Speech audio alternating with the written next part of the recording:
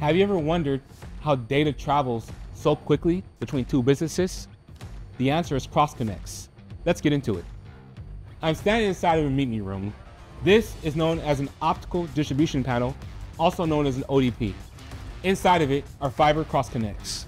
These cross connects are direct fiber connection between two pieces of equipment inside of a data center.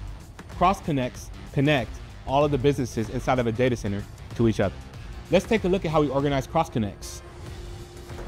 Cross connects are organized using fiber tray, structured cabling, and patch panels. We use this type of organization system to make sure cross connects are easy to manage. Structured cabling helps keep the data center organized.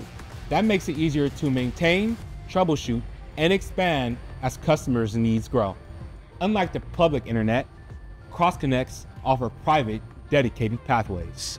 That means higher speeds, lower latency, and greater reliability. Cross connects are also more secure because data travels directly between two endpoints. Thank you for watching. I hope you learned something new about data centers. Follow us on YouTube or go to CoreSite.com for more information.